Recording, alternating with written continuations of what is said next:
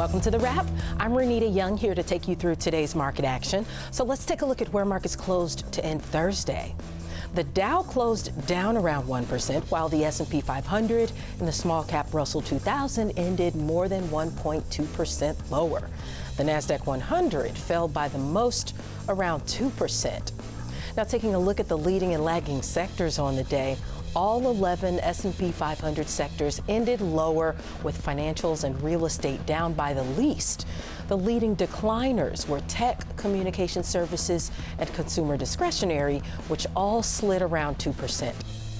Looking at some stocks on the move, Nvidia hit a fresh intraday high, still on fire after melting earnings expectations.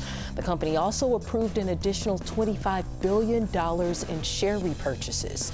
And several analysts boosted their price targets on the stock, including a street-high $1,100 a share from Rosenblatt. Nvidia shares barely changed, but still ended in the green. Dollar Tree shares plunged nearly 13% during the day after earnings came in. Now, although the company beat estimates, the numbers fell sharply from a year ago. Theft-related shrink has been pressuring margins, along with the company's sales mix and higher wages at distribution centers. And Boeing hit another setback relating to its 737 MAX airliner. Shares closed nearly 5% lower after reports of a Boeing 737 MAX defect that delayed deliveries to the company. Reports say there was a quality issue with Boeing's supplier, Spirit Aerosystems.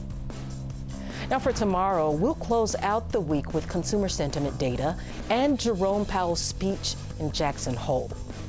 That'll do it for The Wrap. I'm Renita Young, and remember to tune in 24/7 to schwabnetwork.com.